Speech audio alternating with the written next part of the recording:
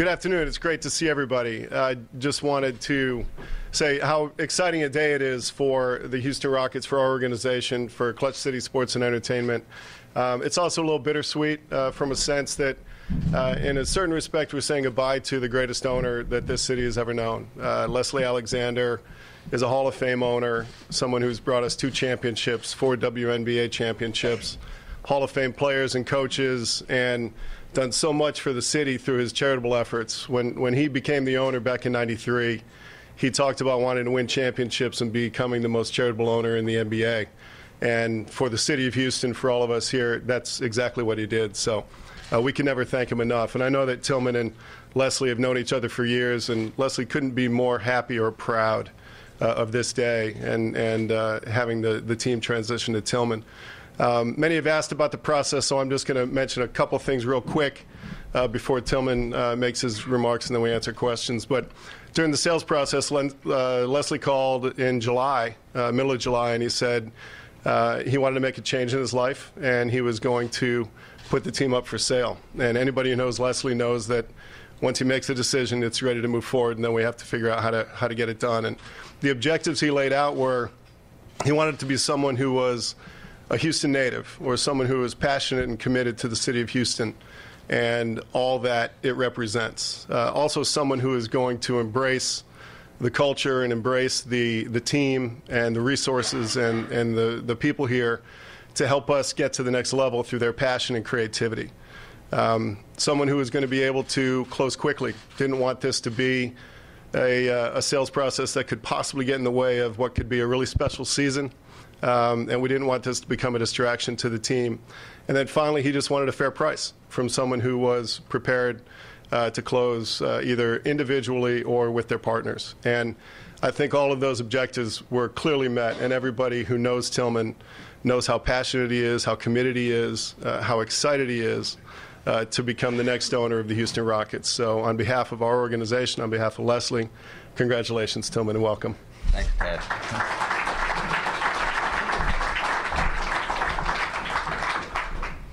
I will say it is an interesting process when I think about that 24, 25 years ago, myself and John Moores made an attempt to buy the Houston Rockets, and we lost, and that's when I realized there is no justice in the courthouse. So but we got out-lawyered, but I never let that happen again. But what's funny is that was going on even the night before. I truly did not like the way that Les was being treated in the city of Houston, and the way the media was treating him, that a guy from New York was coming in, and I even had him over to my house the night before the injunction hearing, and we had pizza together and kind of welcomed him to Houston in case he won, which he did, and because it was just business. And it's been a pleasure knowing Les for the last 24 years. I've had him at my ranch for Thanksgiving dinner before. I've had him at my St. Louis salute many times, and of course at my house. But when it came time to sell the team, I didn't get any favors, I can tell you all that. Isn't it amazing? We went back to business again. But I will tell you this. I kind of went through my life, and I've had a wonderful life and a wonderful family, and lots of good things have happened to me. And I got to a point where I said, gosh, if I laid my head down on the pillow for the last time, the one thing that I ever got to accomplish was owning a team in my hometown.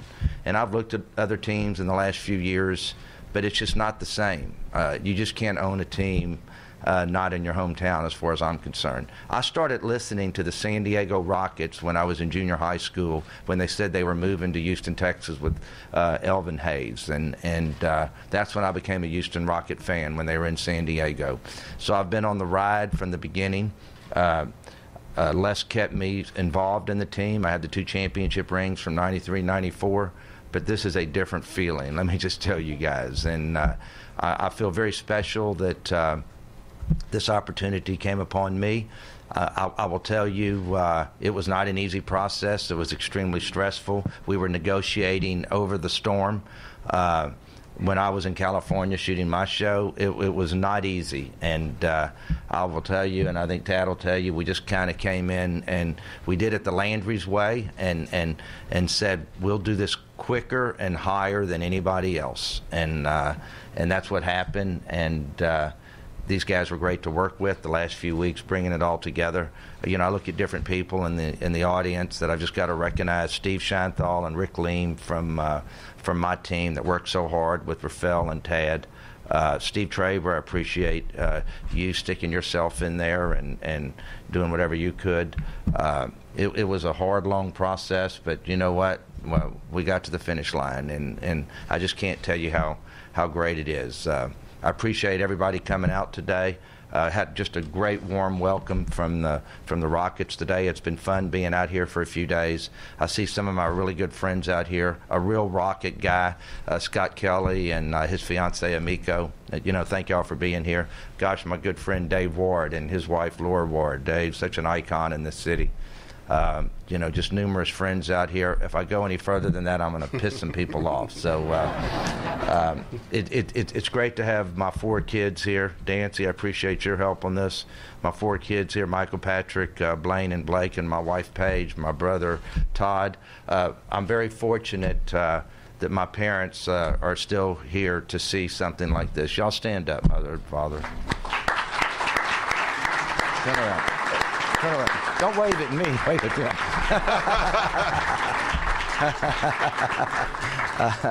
them. And my 4 kids. Y'all please stand up. And my wife, Paige.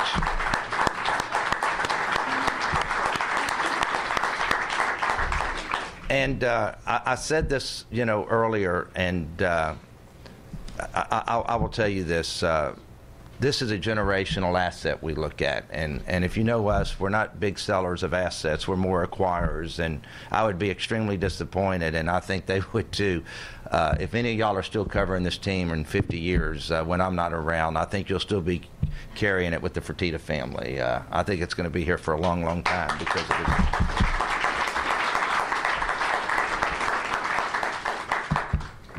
Daryl's here. Daryl, you probably should be up here and not me. They probably want to hear from you more than me. But Daryl, we have one of I think, the best general manager in the NBA, and it's just great to have this management team.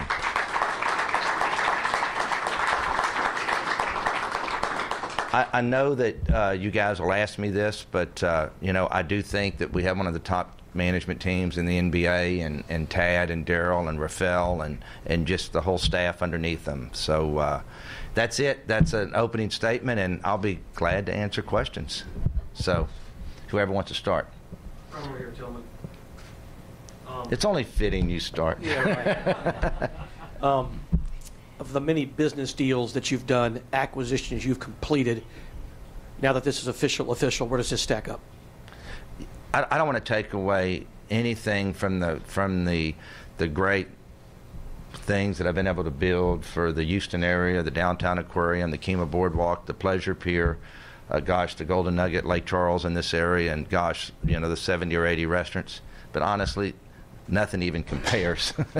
Nothing compares whatsoever. This is the ultimate. It's the ultimate. You're in a club of 30. And anybody can go build a boardwalk, anybody can go build an aquarium, anybody can build tall buildings, but not everybody gets to own an NBA franchise. And gosh, to be lucky to have to pay $2.2 billion, how lucky could I be? Hey, Tilman, over here, lucky. Randy McAvoy, KPRC Channel 2. Congratulations. Talk about style. A lot of people want to know what style you might bring as an owner. Some owners stay in the background, some are heavily involved. This is your first venture in a team ownership, being the main guy. What's your style going to be? I think that,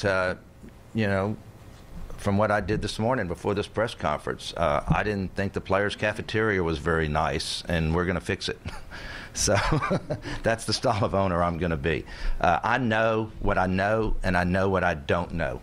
And on the business side, well, I'll be a huge support to Tad. Not that he needs it, but I'm into details. I'm not into micromanaging. I couldn't micromanage. That's how I've built a business as big as I have. But I am into details. But I can tell you this, I've learned more about, I thought I knew a lot about basketball. I've learned more about basketball in the last 30 days than I learned in the last 30 years hanging around with Daryl and the basketball people and even Tad. So not that even Tad, but but no, I mean it's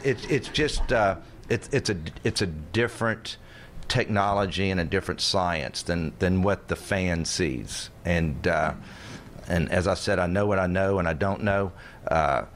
I just don't want surprises. Has Daryl been kind enough to tell me, hey, we're getting ready to let this guy go? He's our 15th player. And are there tough decisions to make? Absolutely. And does the buck stop with me when things are good and they're bad? Yes. But I rely heavily on the people that get up and do this every day. You will not see me. There's a great owner's office up there. That is not where I will be hanging out, okay? I will be hanging out over there on that beautiful new building, 1510 Posto, okay? Because I have this other big $4 billion company to run. And I would go where I can help the most, okay? I can't help them over here, okay? Will I be here on draft day and trade day and hopefully every game and a few other days? Absolutely, because somebody's going to look at me and say, do you want to pay the excise tax of $15 million if we do this? So yes, I am going to make that decision, but I am going to totally rely on the people that get up and do this every day. I can't describe what kind of owner I'm going to be. Somebody said, are you going to be more like Peter in San Antonio or more like Mark Cuban? I have no idea. I'm Tilman Fertitta, and I don't think I'll be anything like Mark Cuban, who has an excellent style to be as successful as he's been, and I think Peter has an unbelievable style that fits him to run San Antonio. The people that know me, I'm just going to be Tilman. Hi, Tilman in the back. Kim Davis from Chalk Talk. Can you talk about what excites you most about this team, other than the fact that it is in your hometown? What did you like? What do you like so much about this Rockets organization and team? Well, it's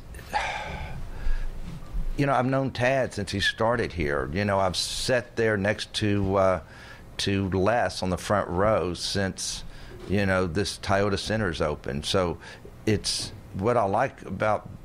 Most about it is I like owning it because I like owning things. So, I'm just excited. But think about the what I walked into. If somebody would have said, "Would you have rather paid $1.2 billion and not had James I have a James Kramer, a James Harden and a Chris Paul?" Yes, I would have gone for the $1.2 billion. I have to say no. No, I'm just kidding. To walk into this situation, with James Harden and Chris Paul is unbelievable. You got to remember, the name of the game is to get to the playoffs, and this is a superstar league. And you are not going to get to the playoffs every year and most likely make it to the second round if you don't have a James Harden playing with you. And you add a guy like Chris Paul, and you should get to the Western Conference Finals. And that's the way the league's going, is 2 or 3 stars per team. And you know what? If we don't get where we need to be this year with 2 superstars, then Daryl and myself and Tad and the rest of his unbelievable basketball people, and I can tell you this, Daryl's got a group in basketball operations that are truly unbelievable, from Keith Jones all the way down to all of his analysts and everybody. So we're going to make good decisions, and we're going to do whatever it takes to win. I can promise you that. Tilman, Lainey Fritz with KPRC. With basketball being such a global sport and the Rockets being so global, is that something that excites you about owning this organization? Is something you plan to continue to extend? Definitely. We really don't know where football is going. Even people that I know in football are concerned that where is it going to be in 50 or 60 years? There's nothing like the NFL. We all agree. We wait for football season. But there are people that truly don't know where it's going to be in 50 years. And then you have baseball that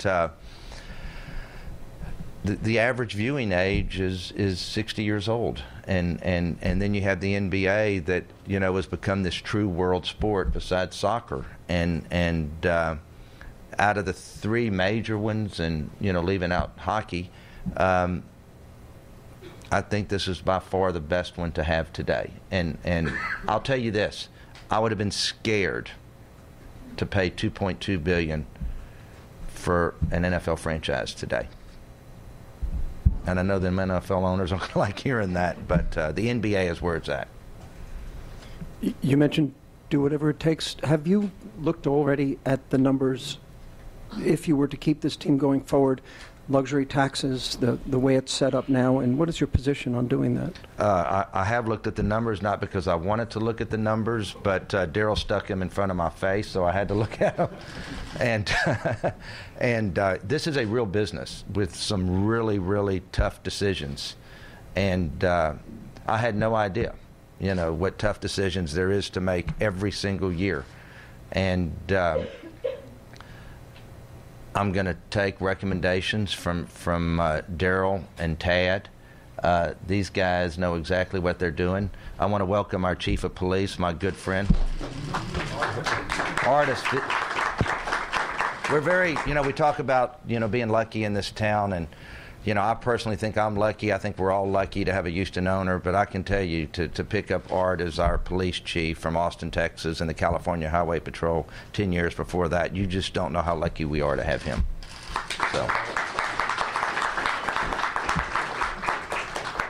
Tilman, Barry Warner, 94.1 Sports Map. Gosh, God, are we that old, Barry? How far do we? We are.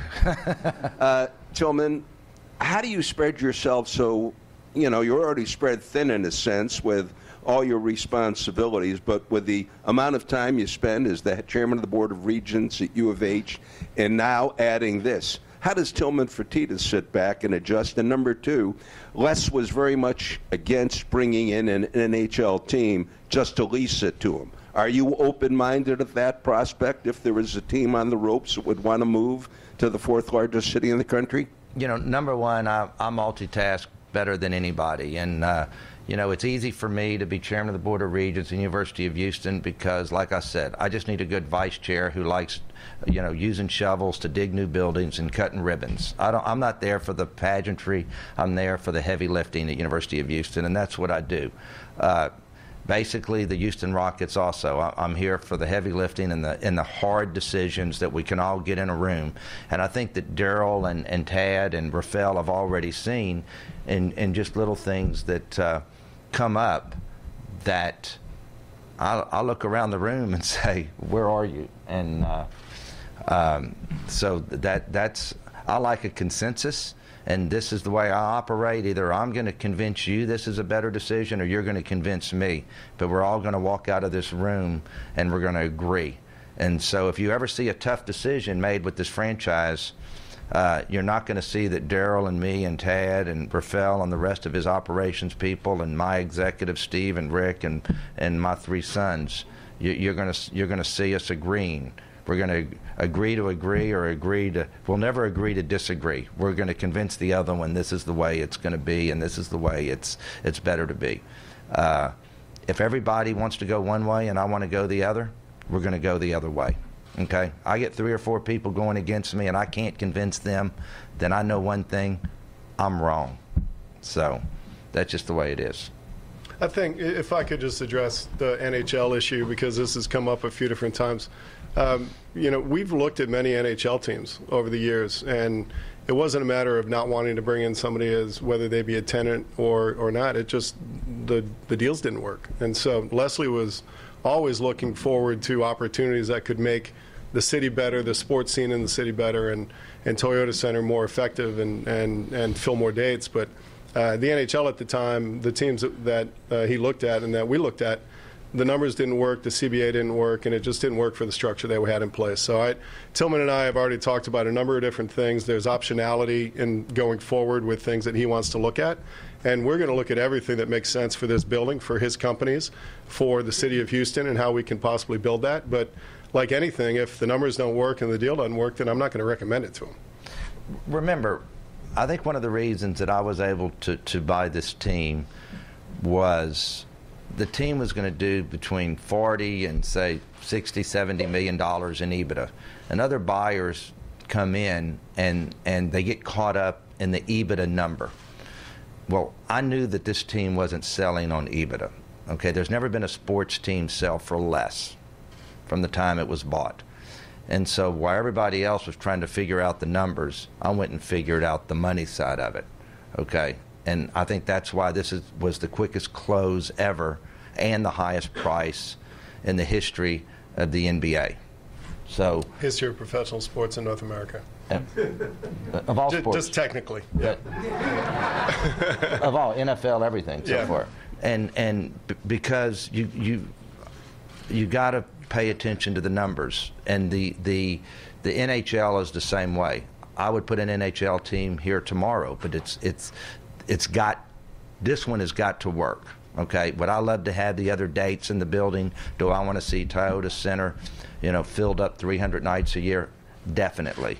So we'll do whatever we can do, but whatever we do is going to make sense. But yes, will we be aggressive? Yes, that's my nature.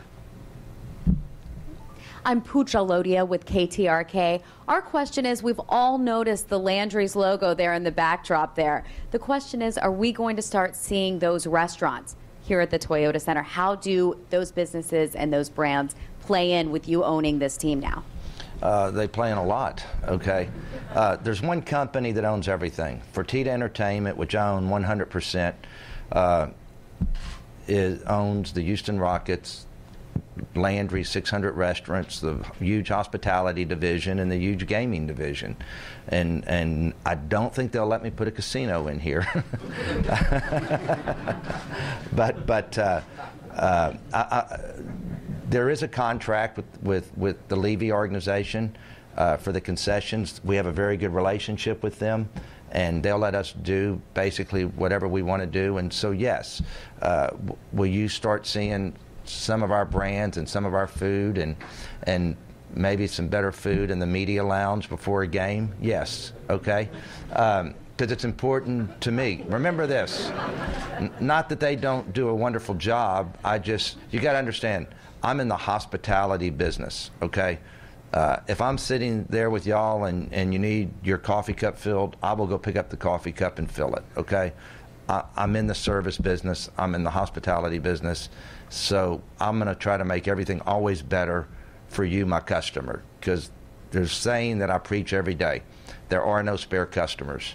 And that goes from the people that are buying tickets here to the media to anybody else. You're all a customer here of the Houston Rockets and the Landry's organization. Brian Smith, Houston Chronicle. Tilman, I only ask you this because it's been such an issue in the NFL and other sports, but do you have a policy, will the Rockets have a policy for the national anthem and anything the players might want to do, specifically because Chris Paul and some other players have been associated with that in the past, and Chris is the NBPA president? What's interesting is, and which I think is really good, is the NBA has a policy, and the NBA says everybody's going to stand up for the national anthem, and I think it's really good. That's what we should do. And I totally believe in free speech, and everybody should do what they want to do on their time. They can do whatever they want to do, but the NBA has a policy, so we're going to live by the NBA policy, just like they make me live by all kind of policies. I have to follow their policies, so I expect the players to. Christy Reekin from the Associated Press. Since you've wanted to own a team, specifically a team in your town, for so long, what do you think that feeling will be in the season opener when you're sitting there and you're watching and it is your team? It'll be kind of exciting, won't it? Who in the hell set us up with Golden State when they're getting their rings, though, as our first game? So, but it's exciting. I mean, it's a dream come true, and very few people in life get to have every dream come true. And I can tell you that Tilman Fertitta, so far, and life is funny, and you never know when good or bad's going to happen, has been one of the fortunate ones. And I get to have my dream come true when we come back here that next Saturday night, and I get to walk on that floor and look at it totally different, even though I've walked on that floor hundreds of times. This is my building and my team, and it's kind of fun. Hey, Tilman, Jack Woodhouse with the Houston Business Journal over here. The Rockets do have an esports division headed by Sebastian Park. What do you plan to do with the esports realm with the organization? I can tell you we're looking at it very hard, and we're trying to do something with it. You got to understand, I already have the most profitable and most well-run online gaming enterprise already in the United States, in New Jersey, and it's only legal in New Jersey, and not to mix esports with gaming, but we totally understand it. And the Golden Nugget Gaming wins the award every year for best internet online gaming. And so immediately we're already excited about that, and we're excited to see what happens with sports and opening up other markets to gaming.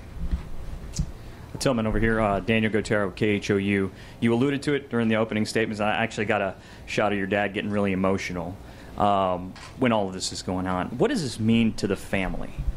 The fact that this will be in your family, and I think a lot of fans put a lot of stock into the fact that that kind of stability. What does that really mean to you? There's nothing like a stable franchise in a city, okay? And we're Houstonians, and I'd like to. We were blessed, and I think we served the community in a very good way. And I've taught my kids that when you've been fortunate, you give back. And usually people in my position, aren't going to give the time to be chairman of the Board of Regents at University of Houston for a record 4th time, where they had to change the rules so I could keep being chairman. I like to change rules. I need to change a few NBA rules. I've been chairman of the Police Foundation for 11 years. I've been chairman of and founder of Houston's Children's Charity, which Laura Ward and Dave Ward have been involved in so many years. So I love giving back to the community, and I've taught my family that, and they understand how important the Rockets are to the community, and it's very emotional. It's it's real simple. I sat down with my family, and I said, we're going to pay $2 billion for the Houston Rockets. Is there anything else y'all would rather buy with $2 billion? Because I've found a way to pull this off, which is a miracle in itself. Okay. Is there anything else you would rather own anywhere? Think about this big world we live in and this big planet. Do you want a space shuttle to hang out with Scott? What do you want? Do you want to go buy the Bellagio? And it wasn't even a close second, the Houston Rockets. Okay. This family loves owning the Houston Rockets, and like I said, as they will be involved in the decision-making process as much as I will. So if something happens you don't like, just go after my kids, okay?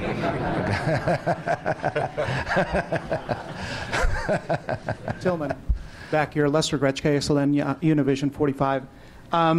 Given the fact that you were not successful in your first bid for the Rockets back in the day, and that you're now sitting here, does it make it any sweeter for you right now? And also, take me back to that moment when you got that phone call, when you were told it's done. Your thoughts at that moment? Absolutely. It was a wonderful moment. I mean, because Tad had just kind of told me on Monday that the process is going to go on for a while, and I kind of realized that we're struggling here. and I happened to be on my boat in Marina Del Rey. I was shooting Billion Dollar Buyer out there, and I was sick. So I was doing that, and then at the same time the storm was coming, and Tad said, "Hey, can you come in tomorrow morning?" And I had called the day off from shooting my show because I just was so sick, and I said, and I think you said, well, maybe I told you I was more than happy to come in, just right, because I thought that's what he was going to tell me, so I was hoping, and it was just an unbelievable moment, but. I mean, I can tell you, I was out in L.A. for a few weeks, and while we were negotiating the contract, just because of schedule with Billion Dollar Buyer. So Patrick and two of my kids go to USC out there. So Patrick was living it with me every day, and I mean, we were waking up at 4 and 5 in the morning texting each other because we couldn't sleep over this deal. Okay, it was that bad. Okay, because you want something so bad, and you don't want to lose it, and. He knows, okay? Nobody, I don't think there was a close second for passion in wanting this team. No, and I'll give if I can expand on the answer. There was a time, it was the Friday that the storm was hitting, and we were closing the offices, and Tilman was sick, and it was just before that Leslie and I had a conversation, and he said, I'd like you to go ahead and engage in closing discussions with Tilman. And when I called him, and we were FaceTiming each other, and amazed that we could actually both figure it out together, that it happened, Tilman put his head down and he started to cry. And that was something that you can see immediately that it was the right call, because somebody who cares about it that much and really needed it and wanted it and has dreamed about it since he was a kid, and one of the most successful businessmen in the world, knowing that this was an opportunity that Leslie was giving him and that he had an opportunity to get this done. And I can say we had over 50 people who had submitted names. We had a dozen who were real potentials. We had about a half a dozen that we got down to that either provided LOIs or we had an opportunity to close. Tilman took it. Tilman came in because he was most passionate about it. He was most committed to it. He was most committed to this team, this city, most committed to our international reach, most committed to our fans in China, most committed to everything that we've developed organizationally, because this is his town and this is his team, and he wanted it more. And he went out and he took it. And we respect the hustle. That's one thing that you will always know about Leslie and about our organization, is that we feel the same way. You respect the hustle for people who go out there and they put their passion on their sleeve and they make it happen. Thanks, Ted. Tilman, you talked a little bit about earlier, you said that you're really into giving back and what you and your family have done. Can you just talk more about what we might see from the Rockets? Mr. Alexander has been really active in terms of giving money to the community and that community relationship. Can you talk about that a little bit more? You got to remember, though, Leslie's only face was the Houston Rockets. The Houston Rockets and Landry's is the same. So you might not see the Houston Rockets as much because it's still coming through Landry's and Fertitta Entertainment. We're all one now. Where Leslie's only face in Houston was the Houston Rockets, we have a much bigger face. So I think my giving and the events and the money speak for itself over the years. Paul Takahashi with the Houston Chronicle.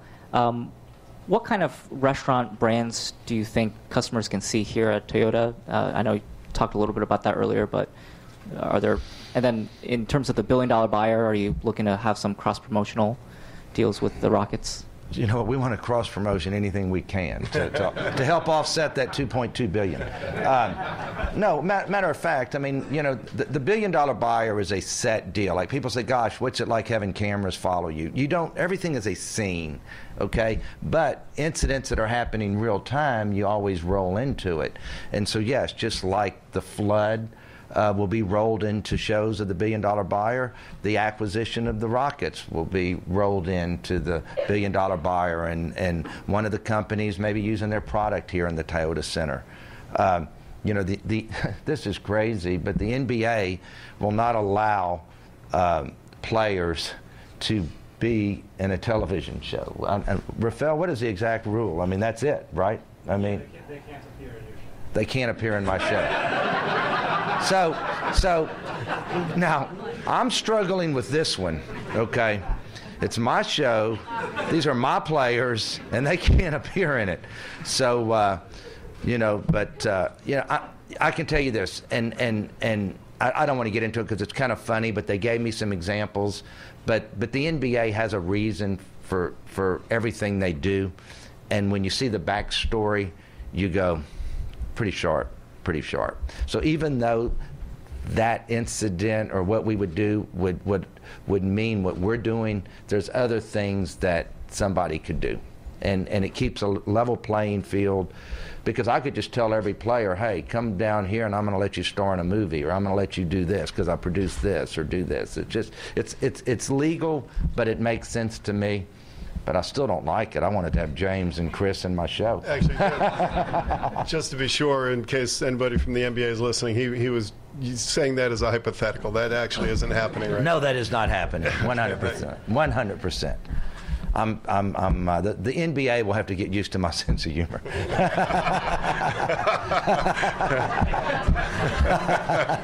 But I don't break rules. The rules are the rules, and you will not see me break rules. Tilman, in the back, Alex Obario, Sports Radio 610.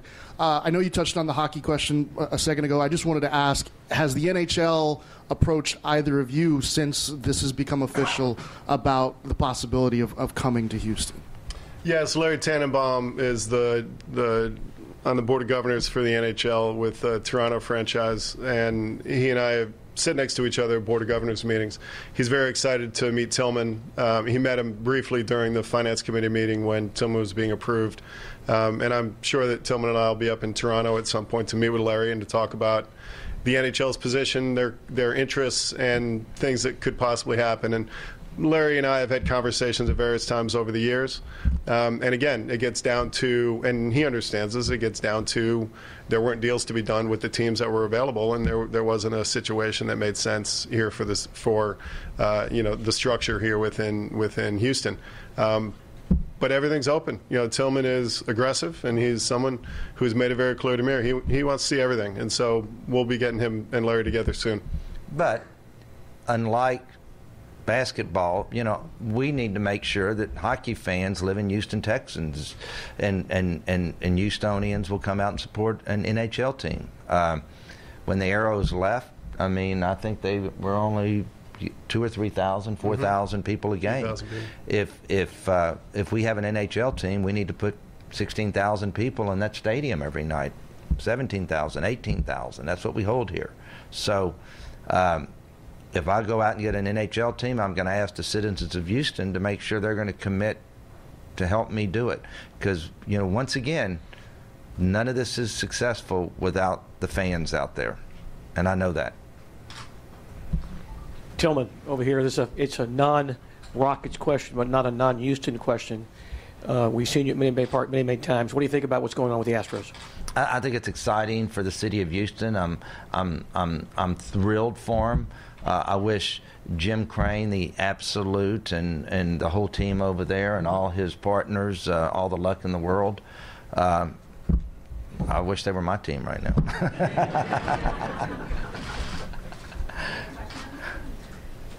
Great.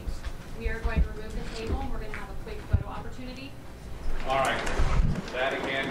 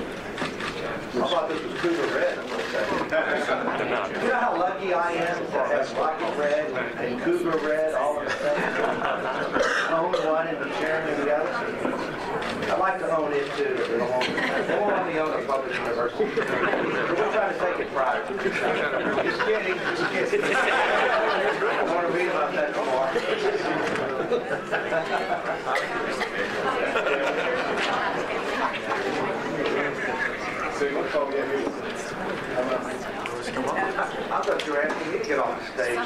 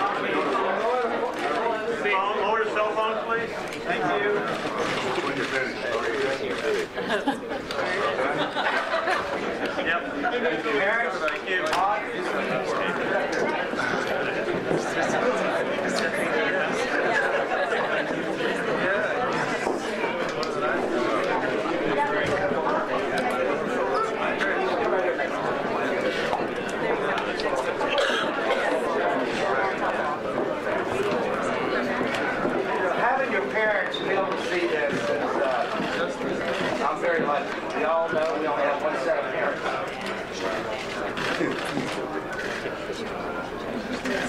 Wait. Okay, here we go, guys. Good smile.